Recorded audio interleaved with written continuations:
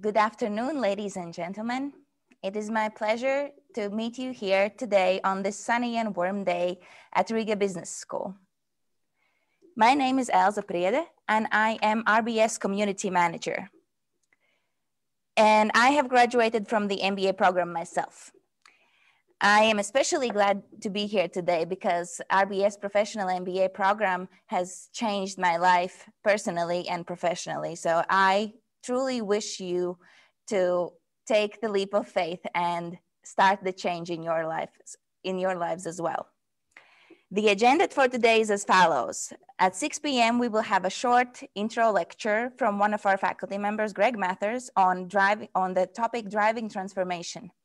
Then at 6 p.m., MBA Programs Director Aldis Greitans will introduce you to the content of the program, the mission, and the details of the program. And then after 15 minutes, we will invite our alumni and students for a short discussion. So that will be a great opportunity for you to ask your questions to people who have gone through the program very recently.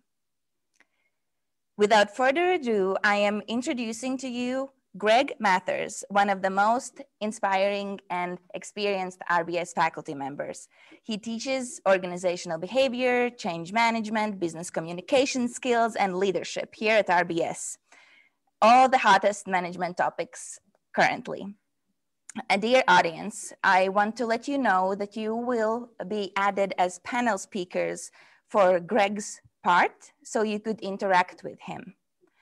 And if you have any questions, please write them in the chat box. We will do our best to answer them within the time limits. Greg, the Zoom is yours. Good. Thanks, Elza. So welcome, everybody. Thanks for joining me. And it's an honor to get to present to you and talk to you today. So as Elza said, I'm going to talk something about transformation. I've got a presentation, but also as we go through this, I'd like to interact with you and ask questions and have you just speak up and answer as you feel you should. All right, so I will share my screen and get this started. Now, as I go through this, some of this information comes from a man named Lars Soodman in Belgium, and it also comes from Dr. Itzhak Adizes in the United States. And you know, these are some of the things when you come to RBS that you will study and some of the people that you could study from. And so what this is about is driving transformation by thinking inside the box. Okay? And today transformation is a big topic.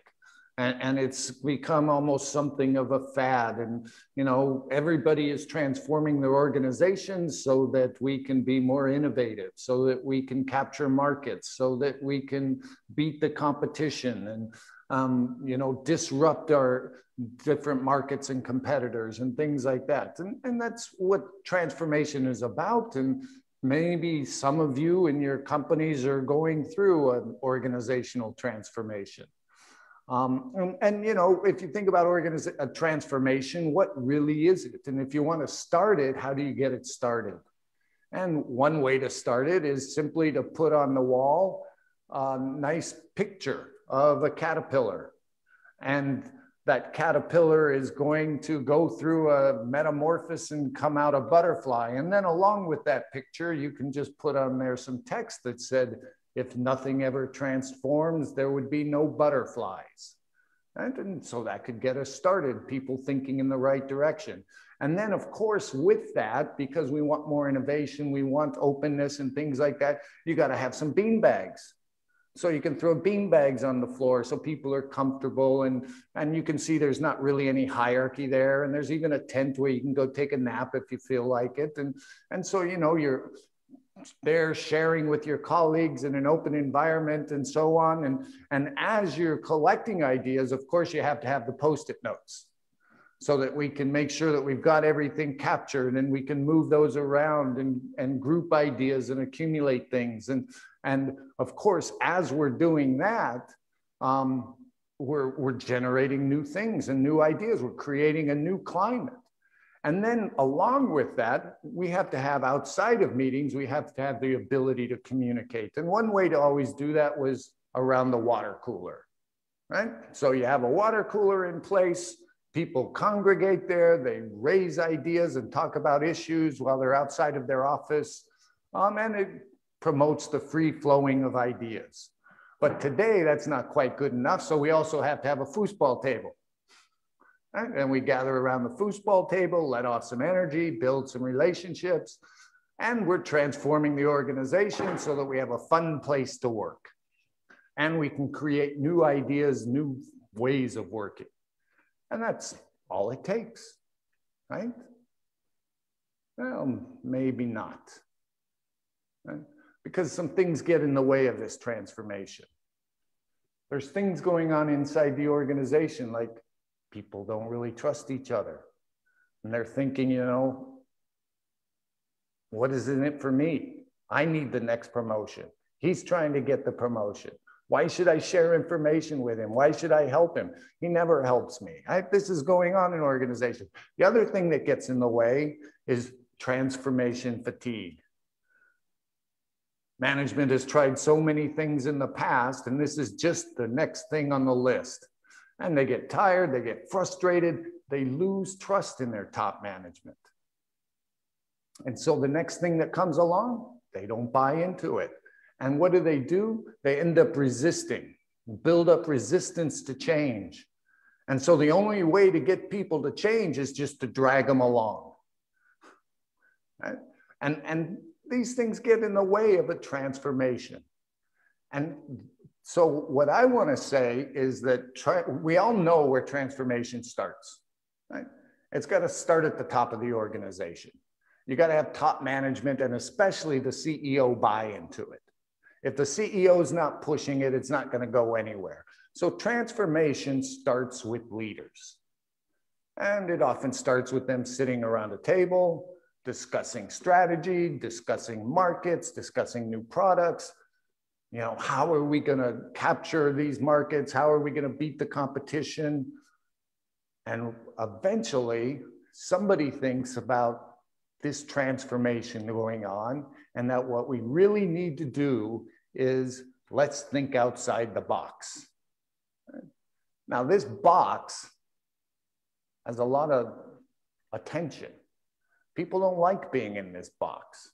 They think everything that's going to help our organization is actually outside the box. And that if we can only get outside of that box, we're going to be more successful, make more money, satisfy more clients, and get more profits. But what I want to talk about today is how does transformation actually start? And leaders, good leaders, transformation starts with leaders who think inside the box. Okay. Now, what does this mean, and how does this work? Okay. I know you're thinking that this goes against everything that you've been reading and studying, and how can somebody from an MBA program say that we need to think inside the box? Well, there's some evidence for this. If we look at this graph here, we've got on one axis, we've got confusion, and on the other, information. And we know that if there's not enough information, people are confused. We also know that if there's too much information, people are confused. And so really, the way to limit the confusion is to limit the amount of information. There's a sweet spot in there where just the right amount of information lets people know what's going on, but doesn't give them so much that they're confused. And that's what we have to find, is where is that sweet spot? And what this really says is that less is more. And so to get there, what I want to look at is what is inside that box. And there's a number of different boxes that are there, but we're going to look at one specific today. Okay? And this is the role box. What do I mean by the role box? And what I mean by what this actually talks about is what roles do well-managed organizations fulfill inside this box? What do they actually do that they're well-managed? the first thing that organizations do is they are effective. Right? What does it mean to be effective? Anybody want to speak up and give it a try? What does it mean to be effective?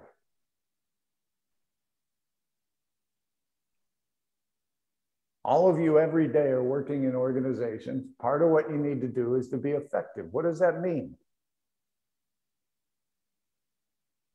To be effective is to accomplish the results. To accomplish your goals. Was that all this? No, that was somebody else. Who was that? Who spoke up? It was me. Okay, so it means to accomplish your goals. If this phone is effective, what does it do? I can make phone calls with it, right? It does what it was designed to do. It was designed with a certain purpose. And so being effective really means that you fulfill your purpose. Okay. Now, what's the purpose of an organization? Anybody speak up?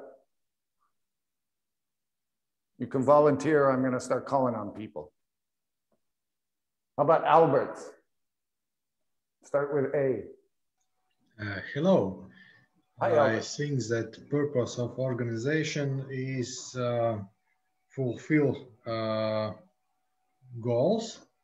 It means budget. It means some social activities, environment for workers. No, something like that.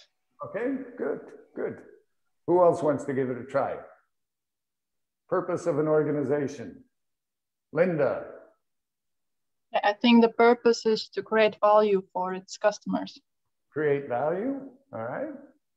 Good. Anybody else? A lot of times what the answer I get is, our purpose is to make money, to get profit. Or our purpose is to grow. Right? And I'm here to say that, that's not your purpose. And what we were just told is actually the purpose of a company. Linda said it. The purpose of every organization, whether it's for-profit, not-for-profit, government organization, is to provide for client needs. You have to provide something that clients need. Otherwise, you're not going to have clients for long, unless you're a monopoly. Well, even monopolies provide things clients need, right? Latvenergo, well, when they were a monopoly, they still provided energy. And people, they don't have any choice who they buy from, but they still need what they're selling. Otherwise, people wouldn't buy it. Okay. So this is the purpose of every organization, is really to provide for client needs. Now, is that enough to be successful? A well-managed organization? How about Paula? What do you think?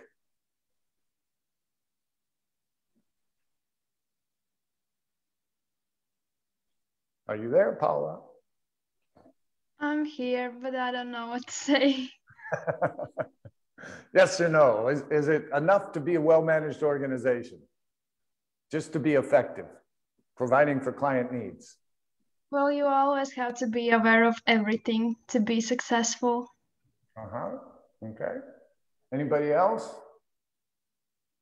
What else do you... Yes, go ahead. From your last discussions, they should be effective, efficient, and work in long term and short term. Okay. All right. So they need to be efficient, right? They're efficient, which means what? That they can improve their speed, they can improve their quality. Those are things clients want. And they can keep their costs under control. Because it's really easy to improve speed and improve quality by spending more and spending more. Right? But then you don't have any margin left. So, and this is what actually will give an organization its profit. So profit isn't the purpose, it's the ability to fulfill that purpose efficiently. All right? So Alberts. And probably profit shows how efficient is your organization as well. All right.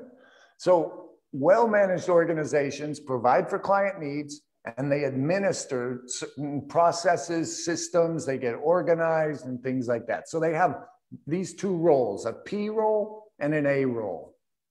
Okay? And by doing this, they can make a profit. Now this P role and A role though, only work in the short term. Why? Why only the short term? Because there is some kind of a limit for getting profit and being effective. Okay. What else happens? If I make this phone and people really like it, it fulfills needs, and I can get it to them at a good price, so I make a profit, for how long can I keep selling the same phone? Maybe after some time, the needs of clients is changing. Right, And, because of change. Client needs change because of what competition is doing, because of technology, because of changes in the environment, because of changes in politics and laws. Right? What we can offer customers is constantly changing. And so what we sell today is not going to be so relevant in the future. And so we need to constantly reinvent what we're doing. Okay? So it's change that is driving this. So for effectiveness, we still need to be effective and efficient, but to be effective in the long term, we need another role, which is an entrepreneurial role. And by having that entrepreneurial role means we innovate and we change. We change the way we're working, we change the products we're offering, we change how we offer them, and so that we can continue to provide for changing client needs. All right? Now, if you think about yourself, you already know that you do this. When you go to work, you're there to provide for somebody's needs. Your client may be your boss, or if you work in production, your client may be in sales or logistics, or it can change every day. And you have to provide for their needs. You have to get works done. If you're not fulfilling some need in the organization, then there's no reason for you to be there. And the other part of that is you have to do it according to deadlines. You have to do it within certain cost structures, right? And that's the efficiency part. And so you as an individual fulfill these roles also. And then you should constantly be improving how you work. Because, you know, if you don't change how you're working over 2 or 3 years, if you don't educate yourself, your skills are going to become obsolete. So you have to constantly develop your skills. And that's the E role. And organizations have to do the same thing. Right? And this allows them to provide for changing client needs. Now, where does efficiency in the long term come from? Who wants to try?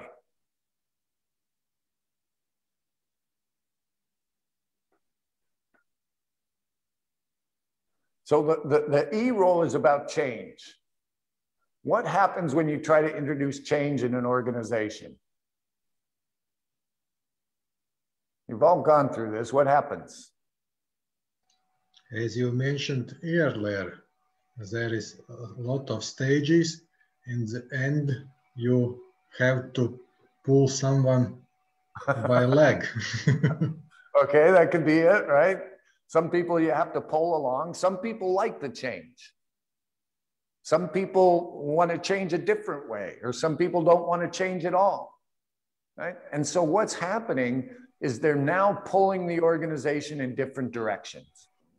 And that's really inefficient, right? Efficiency in the long term is how do we integrate people so that people change together rather than resisting change or trying to change in different directions. How do we integrate them around change? And then we can change very quickly, right? People come together, they discuss it, they agree on it, and then they just change. But what often happens in organizations is a change gets introduced. People don't understand why the change isn't good for their department, it's good for somebody else, and they're pulling in different directions, and the change goes nowhere, right? Or it moves very slowly, and it's very difficult to do. And so these are 4 roles, and these 4 roles actually exist inside the box. Right? This is not out of the box thinking. This is the 4 roles that if that box represents your organization, that's what thinking inside the box means, is focusing on these 4 roles. Now, why is this important for transformation? Anybody want to try? Why focus on this if we're talking about transformation?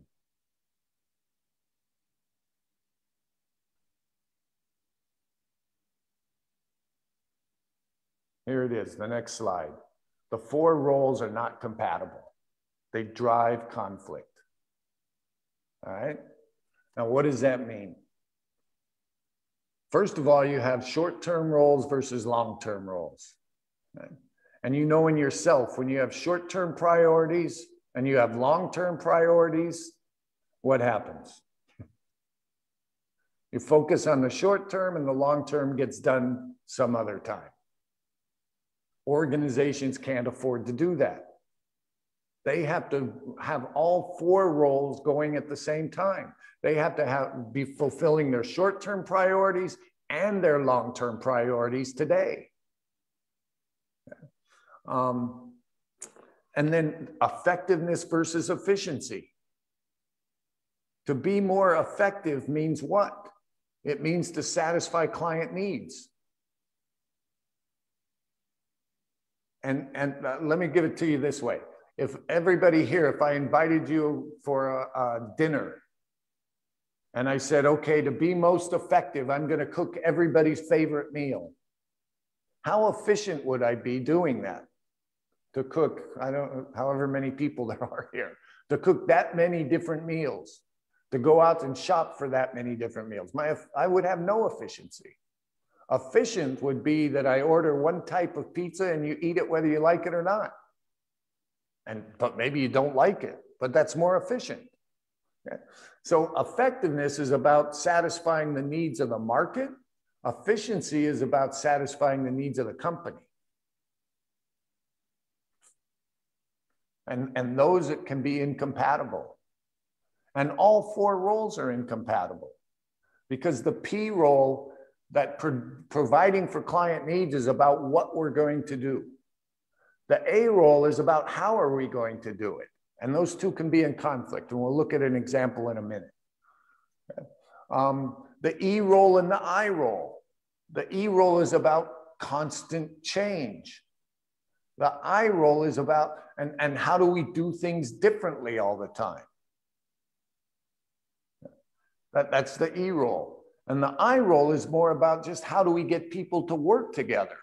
And so the E role is pulling people apart because people want to change differently.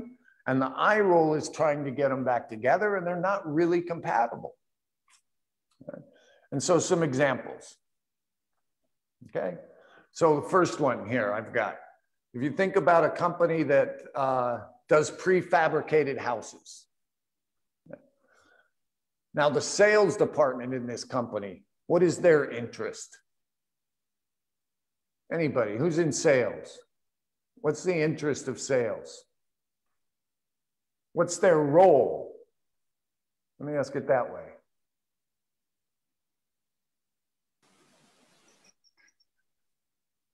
How about Giannis? What's the role of sales if you think about the 4 roles? Well, I'm personally not in sales, but I think that sales is just to get more sales and get the job for production. Okay, but they do that. Their role, though, is to provide client needs. Go ahead, Diana. Yeah, I also wanted to tell that for sales, the most important to understand clients' needs. And from that, you can understand what you can sell to someone. Right. First of all, their needs. First of all, what they want, what they need, and then you come around with your proposal. I suggest that in the roles of PI, it would be a role P. The P role. Producer, okay. Yes. Right? The P role, right? That's their primary role. They still have to do the other three. They have to file sales reports, which is A. They have to be creative in how they approach customers, and that's E. And then they have to work together as a team, that's I. But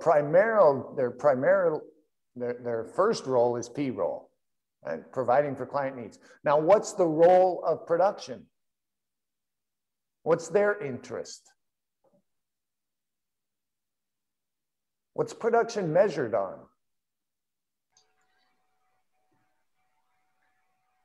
Efficiency, how much is possible to produce with the minimum resources. Right? So efficiency, they're measured on that. A lot of times they're rewarded on it. Now, so sales, you know, they want to take care of their clients. We're selling prefabricated houses. Clients want different houses. Not every client wants the same house that's on the website. Some will want bathroom in a different place. Some will want more windows. Some will want another bedroom. And then what happens when sales goes to production and says, we need to change the house? Right? That's conflict because it undermines the role of production. And you always hear production complaining, oh, sales changes orders too often. Or sales is complaining, oh, production is inflexible. They won't give us what clients want. But really they're just fulfilling their roles. Okay? And so that's how these roles can be in conflict. Here's another one. In a bank, the corporate loan department, right? Corporate loan department, they're trying to sell loans to companies.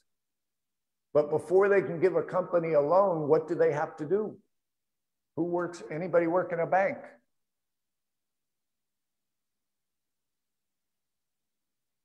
They have to go before the credit committee, right? And the credit committee has to approve or deny the loan. Right? So again, there's conflict. And the corporate loan officer is trying to sell the loans. The credit committee is evaluating the risk to the company. So they're protecting the company. While the salesperson, the loan officer is trying to take care of clients. And again, that can create a lot of conflict between should we service these or not service these. Okay, so those are a couple of P and A conflicts, but all four of these roles are in conflict. Right? Sales is constantly trying to sell products. They finally teach the customer how to buy a product. And then here comes new product development who changes the product, or marketing wants to change the pricing, right? Because marketing is a lot of the E role. And they're trying to change things. They evaluate the market and want to change things. New product development wants to introduce change. And so these four roles are really incompatible, and they drive a lot of conflict. Okay? So why does transformation start inside the box?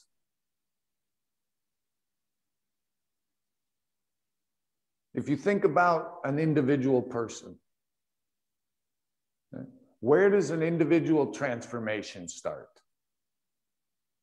It starts inside the person. It starts with them learning to manage their fears, learning to manage their self-doubts, learning to manage their internal conflict. Right? And that's part of the maturing of a person. That they become a mature person so that they can handle bigger and bigger problems. They can handle everything that life throws at them, is the way we say it. And when a person has done that, we say about that person, well, that person has it all together. When a person hasn't done that, we might say that person's falling apart. And it's the same in an organization. That we have to work with inside the organization. We have to get these roles and the people that represent these different roles to be able to work together, to solve problems together, so that they can actually transform the company.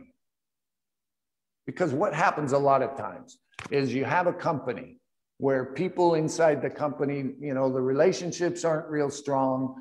They don't collaborate across functions. You're working in functional silos. You have sales working on sales, production working on production, marketing is on marketing, and they don't really talk to each other much. They're just doing their jobs. And each department's idea is that our job is the one that's most important. And the only time they do communicate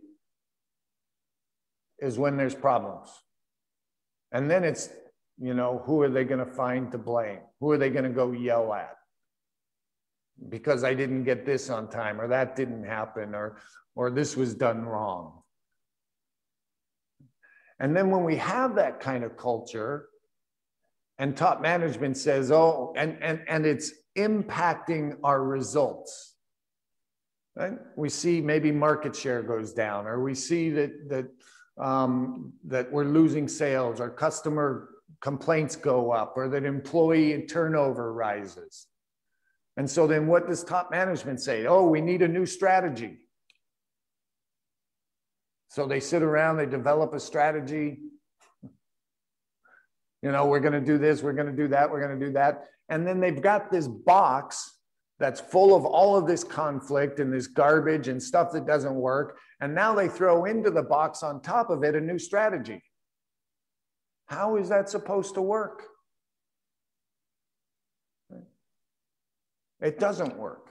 And that's why we see strategic initiatives fail so often, is because they start by looking at the outside and trying to adjust and do something to take advantage of what they see outside, when their inside has not been taken care of, when their inside doesn't really operate effectively and efficiently. When there's conflicts between these different roles.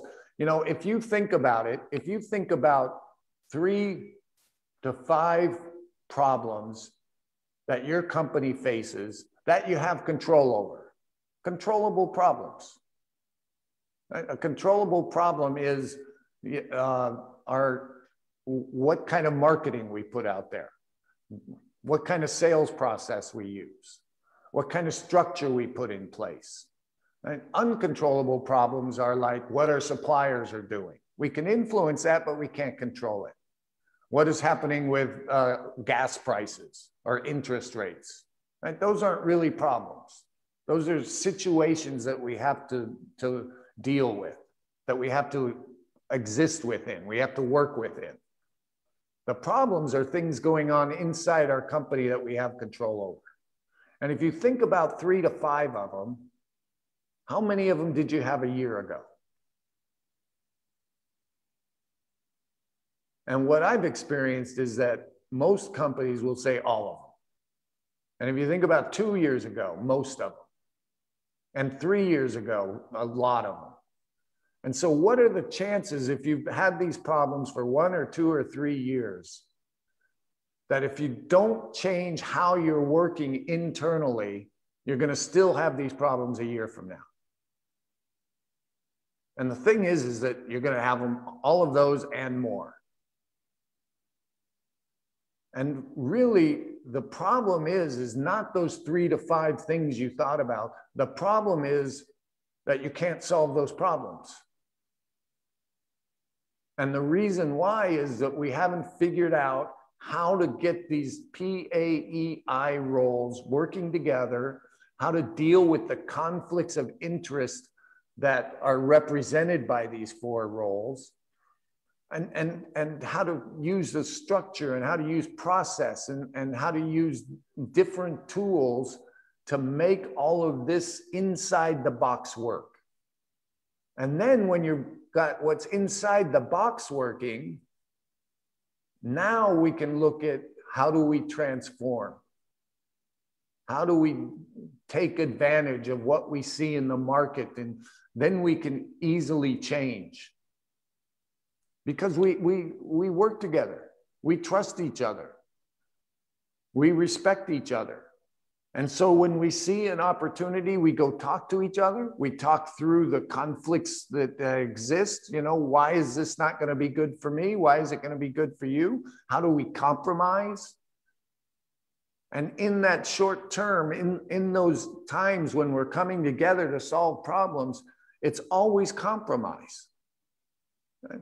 If the prefabricated housing company, if the sales department wants to change the production, wants to customize a house, and the production department says no, somebody has to compromise. There's no win-win situation in the short term.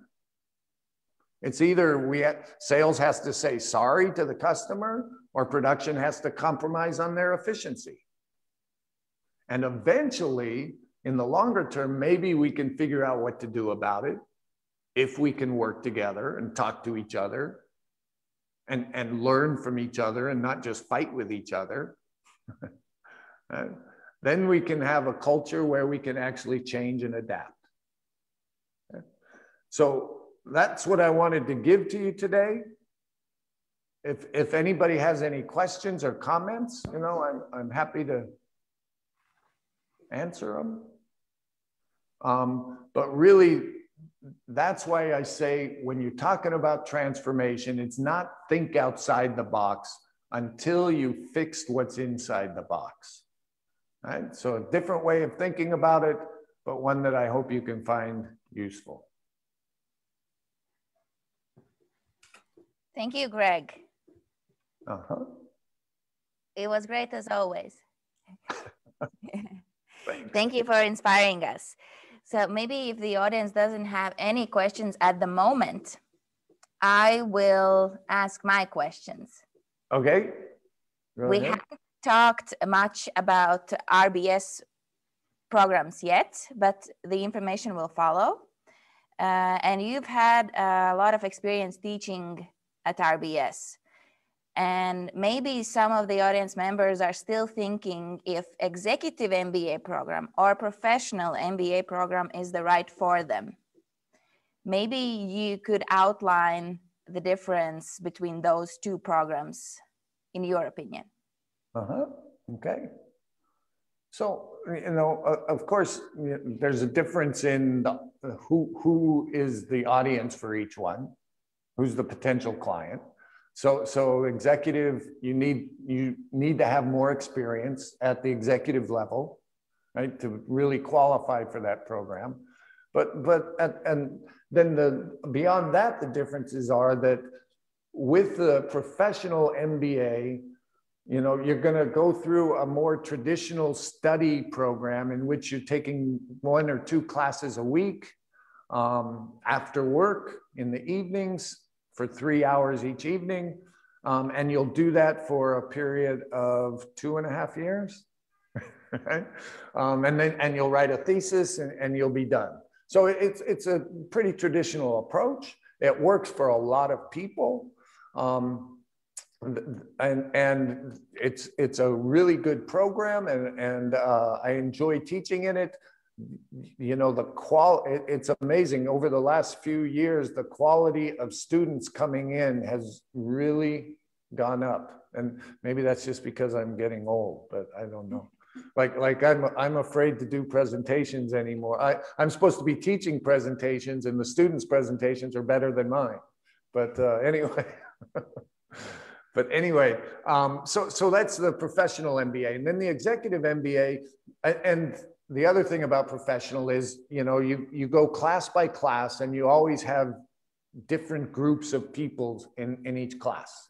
So you register you choose which classes to take, In which order? I mean, there's some you have to take in certain orders, but pretty much you get more free choice of the courses that you're going to take and in what order, okay? Which is nice. And then you'll have different students and some of the same students in the different courses. The executive MBA, you go through in a cohort. So you go through with a group of 10 or 15 or however many students that are in that cohort. It always starts in January, whereas professional MBA starts in September. And then you don't have any choice about the courses you take. There's a prescribed series of courses. You start with organizational behavior, and then you take different courses as they come up. So there's a regular calendar for which you have to take those courses. The study pattern is different in that you will study once a month, 1 weekend a month, I guess Thursday through Saturday. And that's January through May or April. And then again, September through December. So you show up, 4 days out of the month. And each class in both programs, each class is 3 hours long. And then the executive MBA, though, you will be together with this same group. They build strong relationships over that period of time. They have study trips when they can go on trips, which is nice. So I believe there's 2 study trips in the EMBA program, one in Europe and then one somewhere else, sometimes North America, sometimes Asia. I don't know if they've ever been to South America. South Africa. South Africa, I know, but South America, I don't know about. Probably not yet. So that's really the difference, right? And both have pros and cons. So it's, whatever works best for you. Mm-hmm. Did that answer the question well enough? Yes, thank you so much. Now that I think about it, actually, both professional MBAs and executive MBAs, for the most part, meet you in the OB course at first, right? Yeah. But they start the studies. The first course is typically OB. Yes. Okay. For executive MBA, it always is. For professionals, sometimes it's a second course. Yeah. It just depends on what students choose. Yeah. So do you have just one last thing before we let you go? What do you wish for the potential students and for the audience today? The thing is that's impressive already is that you're here and you're thinking about this education, because this is something that you can always put off, right? You can always do it next year or next year or next year. And so that you show up and are actually ready to take this step is really important. And it says already a lot about your character, and that you're ambitious, and that you want to develop yourself and develop your career, and that you realize the importance that continuous development and improvement plays in that process. And so what I would wish is that that you really, this is a big decision, and that you look at what's available and you choose the program that's right for you. Right. Sorry, I have questions. Can I? Sure. For Greg, which of program, professional or executive, more makes transformation, not just gathering of knowledge? So you mean transformation of the person? Yes, yes. Of the individual. Yes. It could be that the executive MBA is more focused on that because they have a leadership development practicum, which I didn't mention, and that runs over the entire program. So you start it when you first start, you start in the leadership program. And then you take courses in that. There's 4 sections. There's the individual development section, there's team section, there's organizational development section, and then there's the social responsibility section of that. So in terms of personal development, you know, I mean, both are focused on personal development for sure, but the leadership, the EMBA has that leadership development practicum. At the same time, there is a leadership course also in the professional MBA program, right? But it's not focused so much on that personal development route that maybe the EMBA has. Did I get that right, Aldis? Almost. Thank you for your answer. Okay. And Aldis, is that, did I get? Yeah, that's me actually.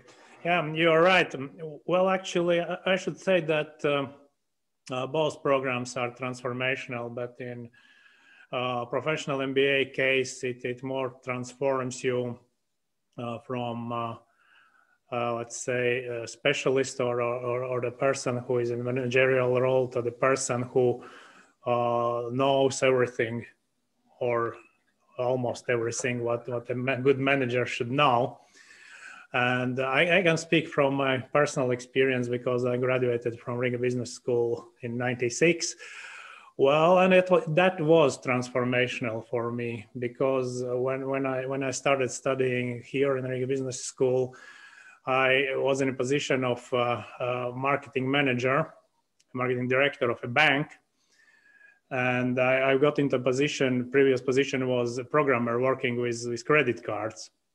That was quite some turn in my career. And can you imagine, I was like running that position and I'm thinking, what the hell is going on? And most of the things I should do, I don't understand. And I got in Riga Business School and it was sort of eye-opening. Actually, and one of eye openings was just as Greg you introduced just minutes ago to the complex world of management. And that was a personal feeling of, well, the more I understand, the less I understand. But I certainly got capabilities to do more, let's say, conscious things in my job. Well, talking about executive MBA, this is more for persons whose next step probably is to work on their personality, to develop their careers, to make them better managers. This is my simple answer.